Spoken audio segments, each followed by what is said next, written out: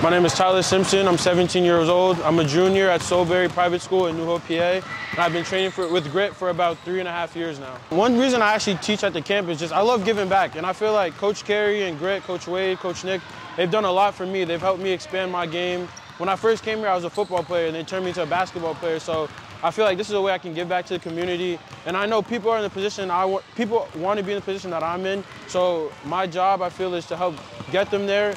And that's why I came out to train with grit. First thing is the rip through, right?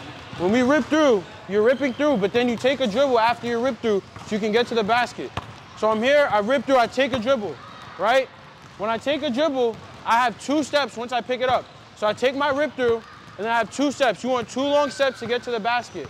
So since we're doing same foot, same hand, I have to jump off of my left foot, which means my first step will be with my right foot. So I'm here, take my rip through, 1, 2, I'm jumping off of my left foot, finishing with my left hand. We're doing a finger roll at the rim. I feel like these camps are very good because it helps these kids see that they're not the only one that's chasing a dream. So it's kind of relieving to them to know that they're not alone, but it's also motivating and tell them to work harder.